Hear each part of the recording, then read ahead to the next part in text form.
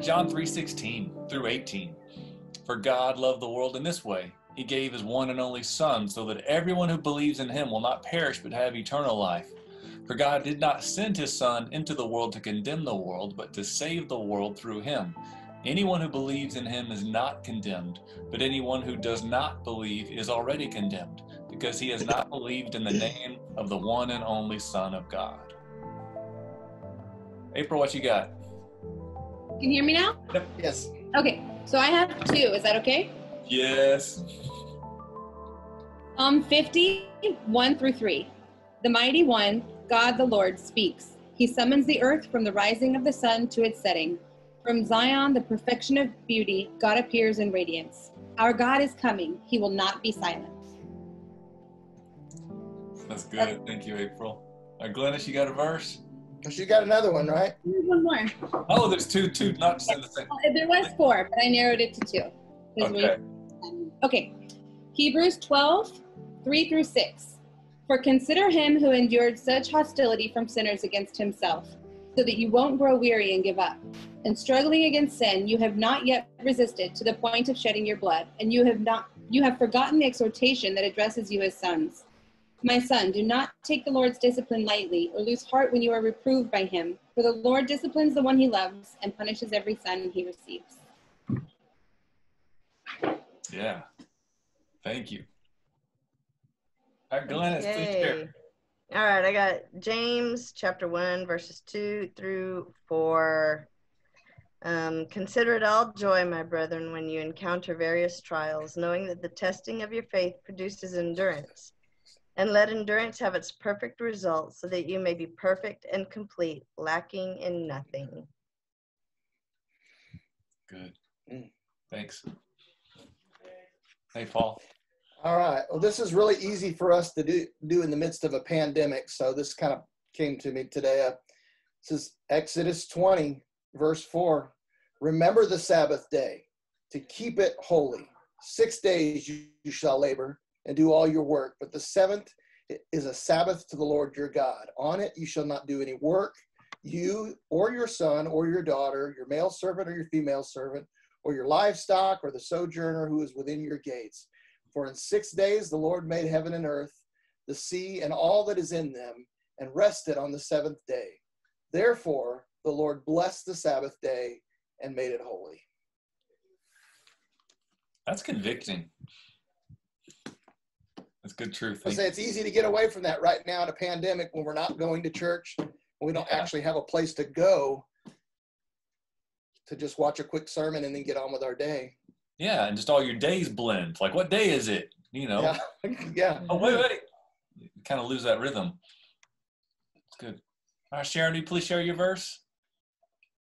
Jude 1, 20 and 21. But you, dear friends, must build each other up in your most holy faith. Pray in the power of the Holy Spirit and await the mercy of our Lord Jesus Christ, who will bring you eternal life. In this way, you will keep yourselves safe in God's love.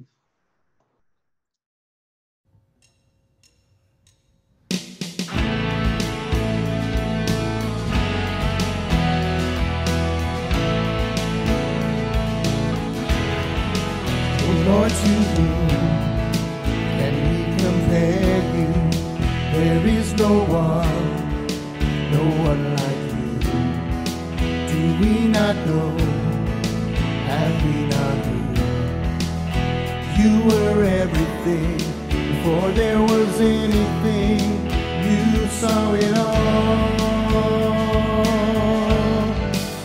You are God Almighty, and you rule supremely. For we know the world began at the sound of your command. You are awe-inspiring. There is no denying all the wonders you have made, and the universe displays how great you are.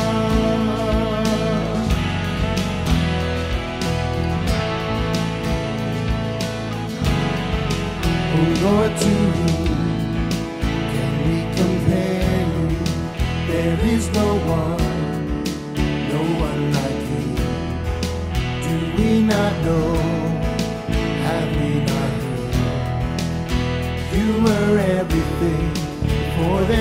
was anything, you saw it all. You are God Almighty, and you rule supremely, for we know the world began at the sound of your command. You are awe-inspiring, there is no denying all the wonders you have made, and the universe displays how great you are.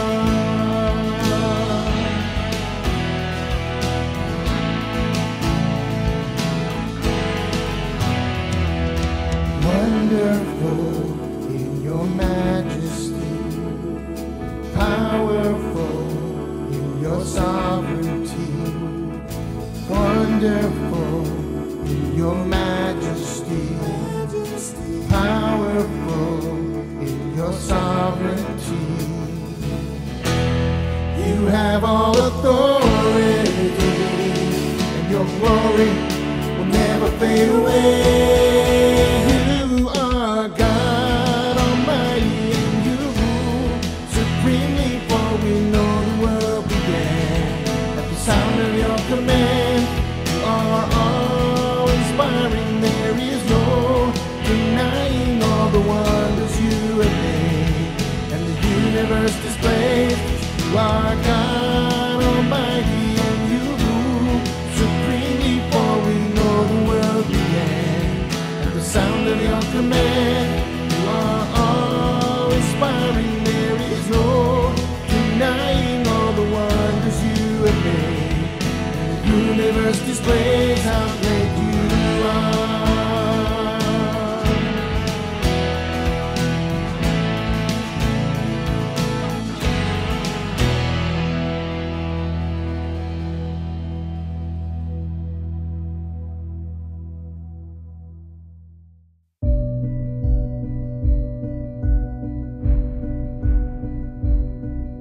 For God so loved the world.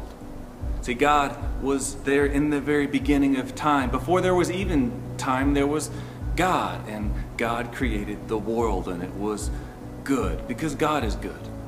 And so He loved the world. He loved us so much. So in the very beginning, there was God, and He created us with His own hands and His own image. He breathed the breath of life into us, and we became alive. So in the beginning, it was good, because God is good, and God makes things good. But if you look around too long, it doesn't take long to figure out it's not so good anymore. So what happened? When we had Creator and creation and a perfect celebration, a communion, but then sin stepped in. Sin separated us from Him. So what in the world will God do? Will God provide a way? Will God give us a rescuer? What will God do with the problem of sin?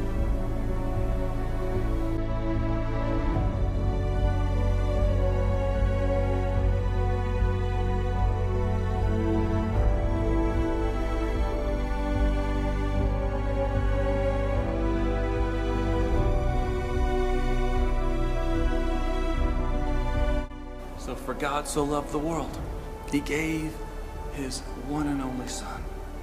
Will you believe? Let's do something risky here. Risky business sermon. We're going to approach the familiar, and the risk is that you'll tune me out. You go, oh, Pastor, really? John 3:16? You couldn't come up with something a little more intriguing than that? But we stick to the familiar. Know the familiar. The Bible in a nutshell right here in John 3:16. Even and especially if you memorized it as a kid, you go, I know the words.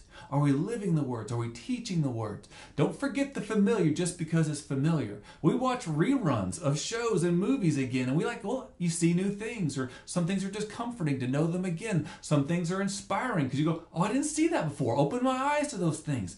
I love to kiss my wife after 20 plus years of kissing the same lips. I still love to kiss those lips, even though it's familiar, especially when it's familiar. My wife makes chocolate chip cookies, and I go, oh, I had your cookies before, I don't need these. No, I delight in them. So hope that we would delight in God's Word today. If you got a copy of God's Word, open it up to the Gospel of John.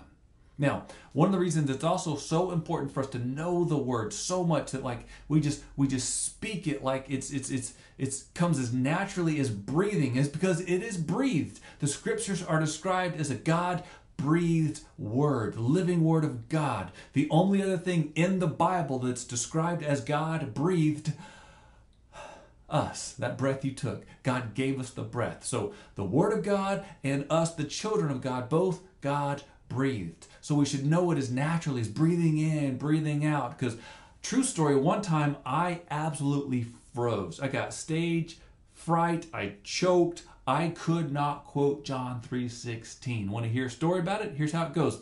I'm in college and I'm a part of InterVarsity Christian Fellowship at UTSA. And I'm making this like huge 6-foot by 10-foot banner, and this big banner paper. It's going to hang in the hallways of UTSA, promoting things we're doing in the ministry. And on it, I was cutting out letters, one by one, big, long, crafty project.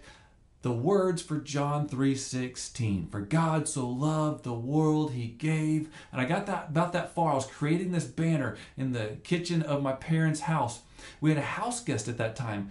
He was grown up Jewish family, Jewish descent. He believed in the God of the Old Testament, not Jesus at all. And so he doesn't know John 3:16. And so he's looking over my shoulder going, hey, what you doing there? What's that going to say? And I was like, God loved the world so much. And yeah. And I remember my mom was even in the kitchen. I was so embarrassed. I froze. I was nervous. I was tongue-tied. I could not get the words out. So by God's grace, God uses people who stutter, people who get tongue-tied, people like me, people that are shy and would rather just kind of, withdraw and stay in the back. And, in some ways, I'm even more bold, I think, preaching to a camera, looking at a red light. But guess what? By next week, we'll get to gather again. Some of you guys will stay home because that's wise. Some of you guys, we'll come gather together in person. I'll have to look you in the eye. So I won't be looking at a red light of a camera anymore. So you don't have to put on a red light. Sorry, that was bonus. Now we go into the Gospel of John, but before we do, let's kind of backtrack and look where we've been. So we started in the book of Matthew. The Gospels are in order of Matthew, Mark, Luke, John. The Synoptic Gospels is what Matthew, Mark, Luke are called. That's where we've been. And Matthew focuses on Jesus as the King of Kings, promised King. There was a kingdom established, and this promise of one day there would be a king from the line of David. So Matthew's Gospel has a genealogy, and it traces it back to David so that we would know this king comes from King David, and that line that was promised, that promise fulfilled. Then in the Gospel of Mark's gospel, we see that Jesus, the primary theme for him is like he's a servant. He serves. He's a man of action. So there is no genealogy in the Gospel of Mark. It's just like, just get to work. You don't need to know where he came from. Just know what he's doing. Then in Luke, that we talked about last week, focuses on Jesus as a man. Like God brought him into the world. So it traces his genealogy, goes all the way back to the beginning, the very first man. And now in the book of John. And John's a little different than the other Gospels. John is just blatant, screaming, bold, articulate. Listen, Jesus is the Son of God. So does it have a genealogy? Not really. It says it like this in John 1:1. It says, in the beginning was the Word, capital W, Word. So it's describing Jesus there. And the Word was with God, and the Word was God. So we have Father, Son, Holy Spirit. So it's tracing the genealogy really back to know that Jesus was there in the beginning. It's not like there's Old Testament God and he's a God of wrath and he's mad, and then Jesus came on the scene and he's got, feathered hair and product. He's a little nicer. He's a little easier on the eyes and easier to handle. You can bring him home to mama for dinner. He's the calm God. No. Same Father, Son, Holy Spirit. Jesus was there in the beginning, in the creation. He was there during moments of wrath and flooding the world. He was there. So that's where Jesus is.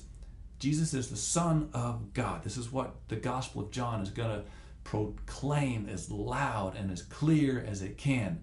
So in the scope of clarity and brevity. I don't think there's a better place than John 3:16. It's like the Bible in a tweetable format, right? On Twitter, you get like 280 characters, right? Like you can easily put John 3:16 in there. So let's read it, but I want to go a little beyond. I want to have John 3:16 through 18. For God loved the world in this way. He gave his one and only Son, so everyone who believes in him will not perish but have eternal life. For God did not send his Son into the world to condemn the world, but to save the world through him. Anyone who believes in him is not condemned, but anyone who does not believe is already condemned, because he has not believed in the name of the one and only Son of God. So let's break those verses down a little bit. Don't make me break this down for nothing. When we look at John 3:16, we know that God loved who? The world. Are you in the world? Yes. Then you are included in that love. How does he love the world? What way does he love the world? Let me share it by way of an example as a dad myself. Now that I'm a dad, I've got children. When my sons were young, we used to have this kind of railing, this banister, little rails, just big enough that my son Samuel could get his head in, and if kind of got down, those pillars kind of taper sometimes. He got his head down in the pillars, and now he's just stuck. And any good mom or dad, they know the different cries of their children. So you can kind of hear like, oh, they's just whining, or he just wants something, or maybe they're hungry, or maybe they're really hurt. I heard the sound of Samuel really scared and stuck. Now, the pillar of fatherhood that I am was not so quick to respond. And maybe we are like that sometimes. You ever been like a lazy dad who's like, man, I'm already in the full reclined position. Is this really going to require me getting up? Hey, can you get yourself unstuck? Try it on your own. Maybe you give instructions from the couch, or you try to show them, teach them with however you can, but you don't want to move because, then you have to get up. You have to get into action. You might have to get dirty a little bit. So thinking about God, and God loves us. Each and every one of us, we had our heads stuck in the banister of sin. We were stuck and we needed help from a heavenly Father, someone that could lend a hand. What did God do? Just recline on the clouds in heaven, but hey, fix it yourself. You got yourself into this mess, get yourself out.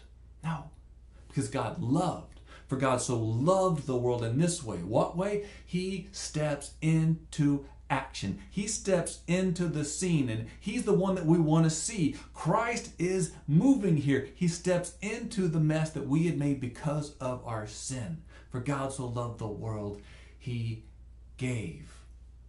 Think about, you can tell a lot about a person by the gifts they give. Like if someone gives you a gift for your birthday or for Christmas, and it's really not a gift that you would ever even want, you're like, apparently you do not know me very well. You gave me a gift that I don't want. God knows exactly what we need as he gives, and God's a giver. God is a gracious giver. So think about some of the greatest gifts that you've been given, though. For the people that know you well, one of the best first gifts I remember ever getting was my first dog, Sam. I got a Cocker Spaniel on my 5th birthday party. My face just lit up in joy, appreciation to my parents, because every great gift demands a great response. So we had a party when I got my first dog that I've been wanting forever. Or then I think about maybe one of the best gifts I've ever given was a day that I got down on a knee and I gave a diamond ring to my girlfriend that day became my fiance, who is now my wife, and she's still wearing that ring. And if she would have received that gift and gone, could have done better, or I might put it on, I might wear it, think of how crushed I would be. Because every great gift demands a great response. Or so my wife, for me, on our wedding, she gave me a guitar, this old Gil. I love this guitar still. I've had it for 20 plus years, and I keep it in a prominent position. I make sure that I get to play it still. It's a good gift. But imagine if my wife gave me that gift and I was like, all right, thanks. No, every great gift demands a great response. So if God on high in heaven gives us his Son, his only begotten Son, his one and only Son, the King of Kings and Lord of Lords, the one who came to serve and not to be served. He gave us God in flesh as a man, his Son. That's the greatest gift the world has ever received. What is our response? For God so loved the world, he gave his only Son. So what? So that everyone who believes, let's focus on that first word, everyone. Everyone, that's the whosoevers. You're one of those whosoevers. You're part of the everyone. Everyone is invited to believe, and everyone gets into eternal life in the same way. That's why Christianity, as God has formed it, is one of the most inclusive opportunities, religions, if you want to call it that, even though it's more of a relationship. Everyone gets into the relationship the same way, and everyone is invited. What's everyone invited to do? Here's an action word. Here's a verb. Believes. We must believe. By way of an analogy, thinking about believe. What do you believe? I would hope that I could believe that this little step kind of stand, I would believe that it could hold my weight. Well, how do I prove it could hold my weight? How do I believe that it will hold me? Well, how about I just say it? How about I just say, you know what? I'm pretty sure this thing's sturdy enough. This thing would hold my weight. I believe it would hold me. That's just lip service. Is that enough? Is that believing? What about if I tell others, hey, guess what? Man, this thing will hold you. You can believe in it. This step will hold you. And you tell others, hey, y'all, listen up. This will hold you. Good step right here. Is that believing? What if you like, no, I want to get artistic about this thing, and I'll paint it up and I'll sand it nice, I'll polish it up so it looks real pretty for everyone, and then as it looks real pretty, I'll sing songs about it like, I believe I can step on this. I believe it will hold my weight. Is that believing? Or maybe you just be real affectionate, you just want to hug it. Oh, I hug the step. I believe it will hold me. I'm in love with the step. Is that believing that it will hold you? Do you see how insane this is getting? I'm not even done yet. What if you get a little nerdy on it? You're like, well, let me tell you the specifics of this. This is a cedar wood, and cedar wood is a good type of wood. It's lightweight, not necessarily as durable as an oak, but it would still hold a man easily of 200 pounds plus. And this is constructed pretty well. It's got wood screws and all these angles. You get real nerdy about it and go into the specifics and just break it down. And I believe scientifically this should be able to hold you. Is that believing? What about if you go in the history? Like, I know the history of this step. I saw my dad make this step back in 1985. And I saw my dad himself step on this step. It's true, saw it with my eyes. I know the history. And since this step held my daddy, I believe this step would hold me too. Is that believing? What about if you're like, I'll Captain Morgan on this thing. What if I just kind of prop one foot on it? You know what? I think that would hold me. I'm just going to kind of lean here on it, kind of strike a pose right here on it, go, I believe that would hold me. Is this believing? I don't think so. I think this is what we too often do. We're like, I'm going to kind of put one foot into church, one foot into God's world, one foot into whatever God wants. God's will be done as long as I can keep most of my weight firmly planted on my own strength, my own will, my own trust in myself. This is not believing. For God so loved the world, he gave his Son. Whoever believes. How in the world are we going to show that we believe the step will hold us other than I'm going to take a step on the step, and now on Christ the solid rock I stand. Everything else won't hold me. Now I believe. This is belief, that this will hold me. So in the same way, in our faith, if we believe, then we will trust that he will hold us. And not just Jesus and. Like so often we go, I believe Jesus and. and a good job so I have enough money, or I believe Jesus and you fill in all the things that might bring pleasure, or Jesus and I want to cover the bases and at least know the other gods and the other religions. Has he left us that option? Not if you keep reading John 3:16. Everyone who believes in, what's the next word? Him. So this is not a vague belief about believing. Especially around Christmas time. All the movies and the signs and the songs they're about believe. Just believe. Just believe. Just believe in your heart. You believe and believe. Have faith, believe. And if you just leave it at that, that's pretty vague. How far does it go? Not far enough. Because Christ was very, very specific. And the gospel says we believe in him. Who him? Jesus Christ, the King, the servant, the man, the Son of God. This is who we believe. And part of my greatest fear for our world today are the prodigals and like the nomads who know this verse by heart. They were part of the church and they've gone off in their own little ways because maybe church let them down, maybe they were judged, maybe they were hurt, maybe there was a tragic moment in their life and they thought surely a loving God wouldn't let this happen. Well, loving God gave his Son into the world so that anyone who believes in him specifically. And this is what I worry about. Like I say, that the prodigals who've gone off, or like the nomads who are just doing their own thing and kind of cruising around a bunch of different religions or no religion. How do you get around Jesus? Like I can understand in a lot of ways how someone might bail on church. Like I'm part of a church. I lead a church. I'm a pastor of a church. I like to, as many times as I can, to as many people as I can, have conversations about church. I believe that God still loves his church. It's his bride, even though she is flawed. I recently had a conversation with somebody. I was on the trails. I was riding my bike and had a conversation with a young black college student. And they were saying, you know what? I miss church. And I love that. They hadn't been in church in a while. So, they went to a black church and said, I love my church. And like, church would be long. And the church ladies had their hats. And she starts to talk about all the things she missed about church. But way too often, we just church is a take it or leave it.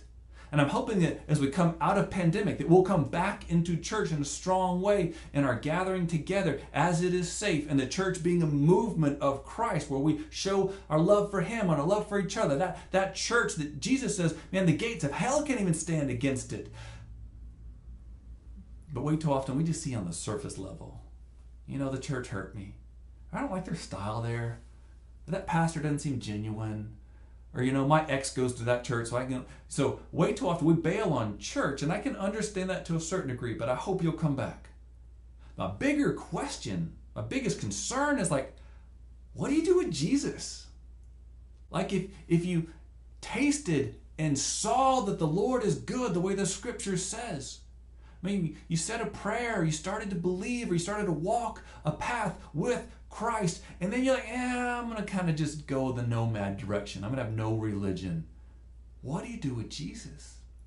Especially when you kind of think, well, maybe he's just one of the paths to God. God's kind of vague, and God is spirit, and so you pick your own path. You go up this side of the hill by Buddhism, or you come up this way by Mormonism, or you just be good. You just be you and just don't hurt nobody. You get up the hill on your own way, and you go ahead and take Jesus. That's a good option. Jesus has not left us that option, because if we keep going through the Gospel of John, go to John 14:6.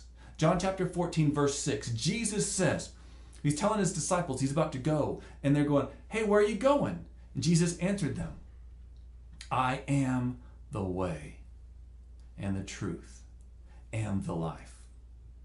Now, as Christians, if we wanted to make much more friends and get invited to more parties, if we just changed just a little bitty bit of that verse, if we just said that Jesus said, I am a way, I'm a truth, I'm a life, I could get invited to way more parties. You could too. If you just manipulated the scriptures a little bit, you would offend less people, but you would greatly offend a great creator God. So let's go with the truth of what Jesus said.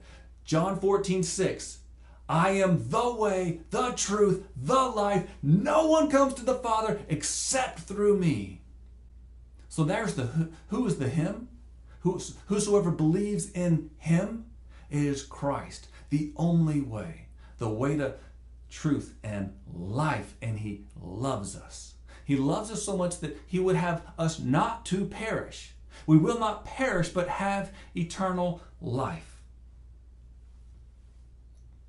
And what if in the midst of a pandemic that we're in, what if in the midst of your pain right now, what if in the midst of your past pain or future pain, what if in the midst of all that, God is doing something so that we might not perish? Hasn't God used pain to get our attention sometimes? When we were on a path that was leading to destruction, it was leading to perishing, it was leading us away from him. And God says, no, come back. I am the way. Don't go that way. Don't go away. Come back to the way. And God will use pain to get our attention at times. So in the midst of a pandemic, what if God is saving us from something worse?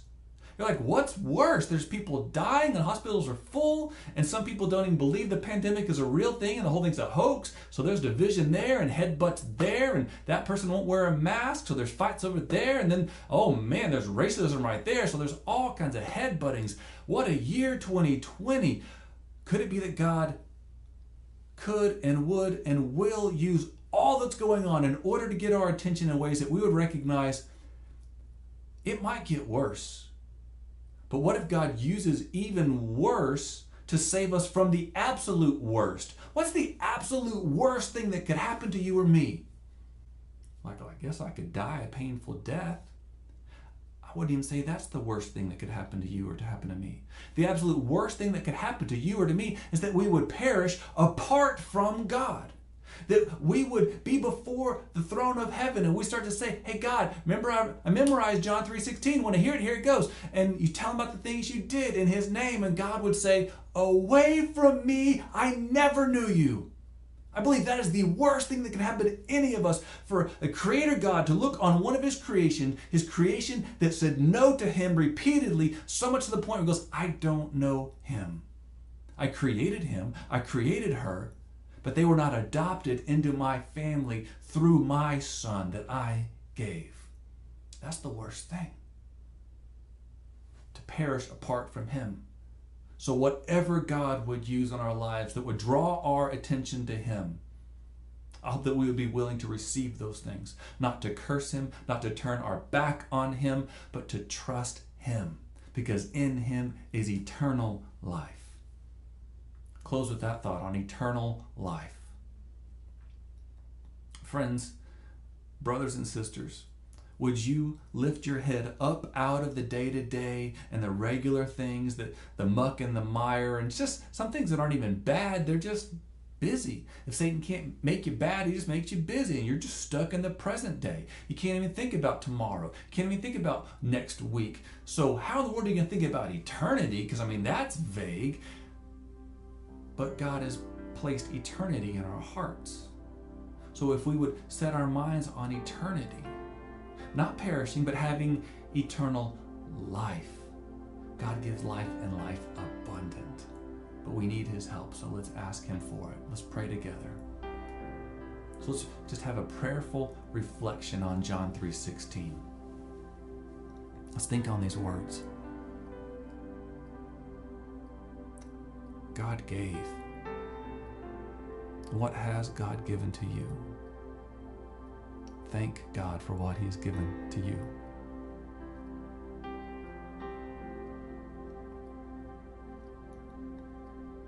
Believe. What do you believe? Thank God for the belief. The belief that he is good and he loves you.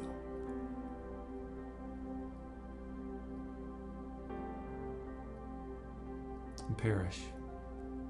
What areas of your life are perishing right now?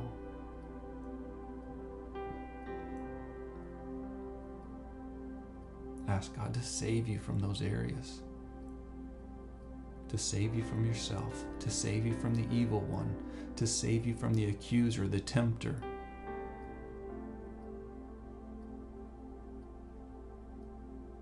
Everlasting life. What do you do each day to experience God? What do you do every day to experience God's everlasting life? It doesn't start when you pass away from this world. It starts right now.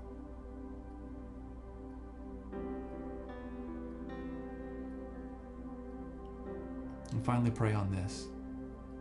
With whom can you share the truth of John 3:16 this week?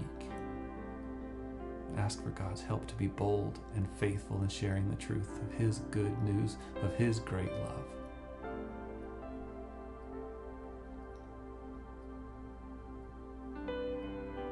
So Father in heaven, thank you that we have hope.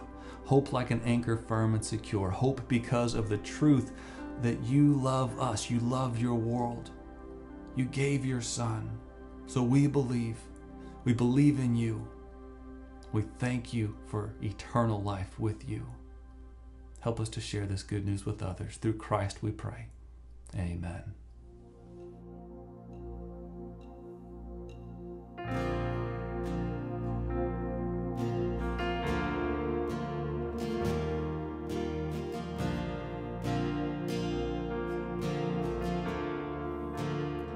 I cast my mind to Calvary, where Jesus bled and died for me. I see His wounds, His hands, His feet, my Savior on that cursed tree.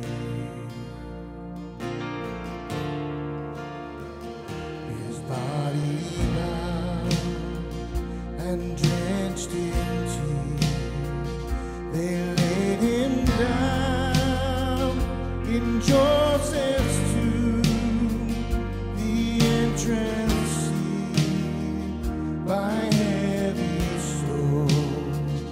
Messiah stood and all.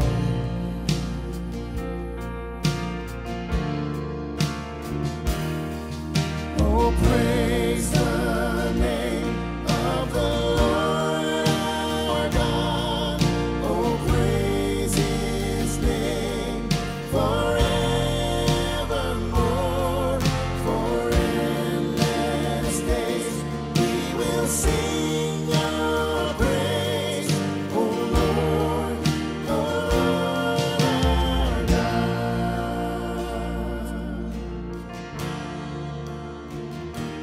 On the earth at break of dawn, the Son of Heaven rose again. Oh, trample death, where is your sting? Angels roar, Christ the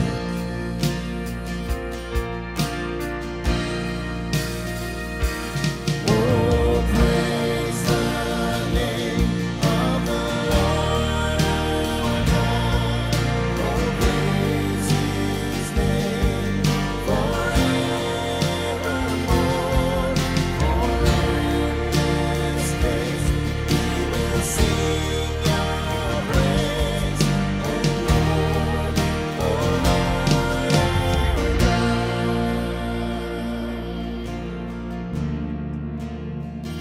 He shall return in robes of white. The blazing sun shall pierce the night, and I will rise among the saints. My gaze transfixed on Jesus' face. Oh, praise the name of the Lord our God. Oh, praise His name forevermore.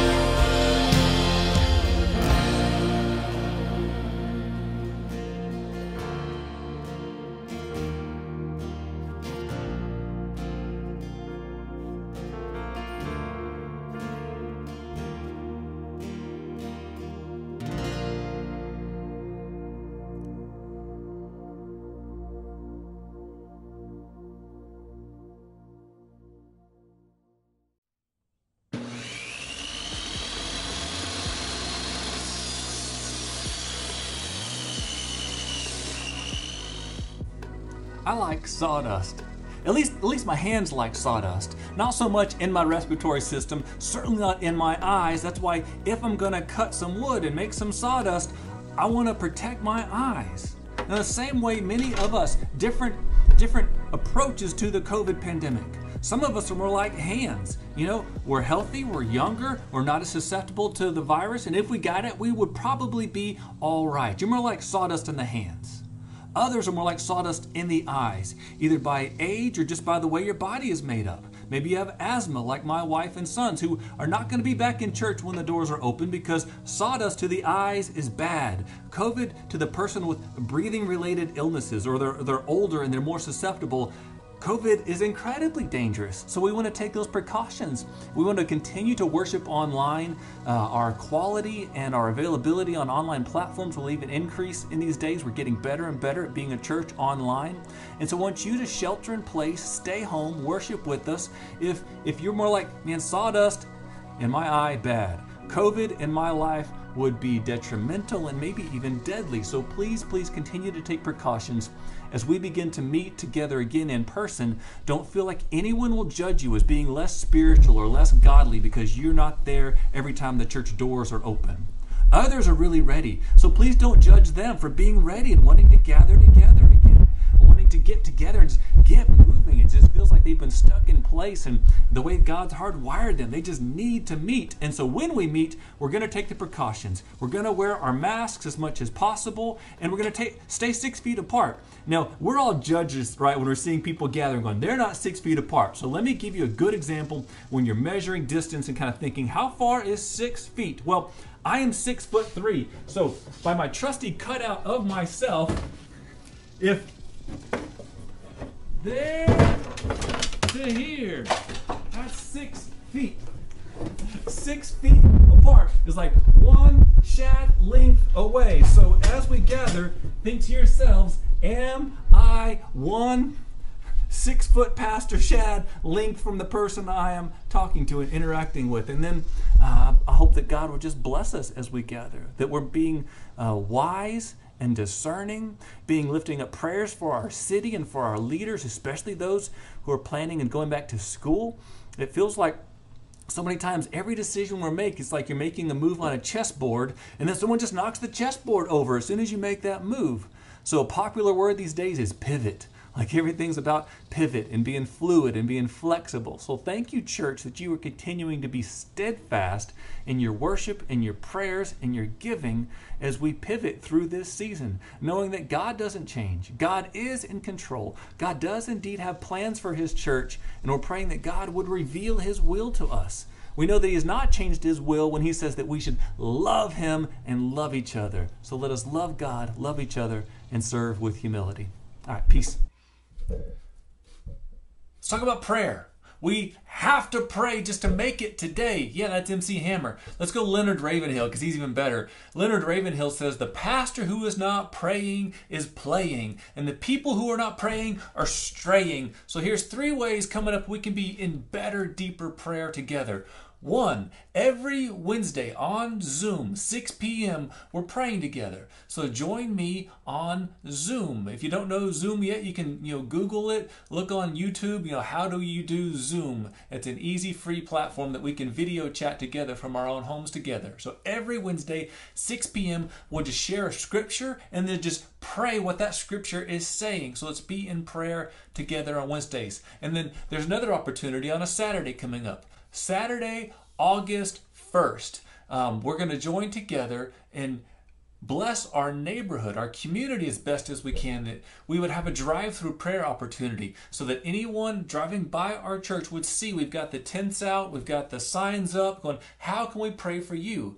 And so we need people that would be willing to pray for our neighbors, do appropriate, healthy social distancing, wearing masks in a way that don't put anyone at risk, but we want to be able to offer prayers up for our neighbors. So that's August 1st. Another great opportunity is coming up August 9th and August 16th, just as a city that we would be a part of it. And check out this video to learn more about that. Let's pray, shall we? Let's come together as a community and talk to God. Let's ask Him to help us, to heal us, unite us, and protect us. Let's pray. Let's pray for revival and renewal. Let's gather together. Let's pray in the parking lot of the Freeman Coliseum on the evenings of August 9th and 16th. Let's park and pray. It's time, don't you think? We face so many challenges. COVID-19, unemployment, and racism. Estamos en un tiempo sin precedente y necesitamos hacer oración sin precedente. So let's come together and bow down before God. This is the command in Scripture. When the land was suffering from severe famine, God told his people to call a solemn assembly. Blow the trumpet in Zion. That's what prayer is. We're blowing the trumpet in Zion. Consecrate a fast. Call a solemn assembly. Gather the people. Consecrate the congregation. Assemble the elders. And gather the children, even the nursing infants. Let the bridegroom leave his room, and the bride her chamber. Let the priests, the ministers of the Lord, weep and say, spare your people, O Lord. Joel 2, verses 15 through 17. A solemn assembly is not a concert. It's not a normal kind of meeting. It's not a preaching time. It's not a political event. This is a gathering for prayer. Escucharemos las escrituras and ask God to hear us. He's promised to do so. If my people who are called by my name will humble themselves and pray and seek myself and turn from their wicked ways. Yo le escucharé desde el cielo, perdonaré su pecado y restauraré su tierra. This is our heart, to humble ourselves, repent, and pray. We will observe the rules and the policies during this pandemic, social distancing, masks. You can remain in your car if you would like. We will communicate by FM station radio. We will be careful. And we will be hopeful. We will stand on the promise of Acts 3:19. Repent therefore and turn back, that your sins may be blotted out, that times of refreshing may come from the presence of the Lord. Tiempos de renovación es algo que todos deseamos y necesitamos. Y vamos a levantar nuestra voz como una iglesia en San Antonio. The evening of August 9th and 16th, Freeman Coliseum. If you feel called to come, please reserve a place by registering online. If you feel called to pray but need to stay at home, you can participate by logging in at www.praysa.org. May God hear our prayers.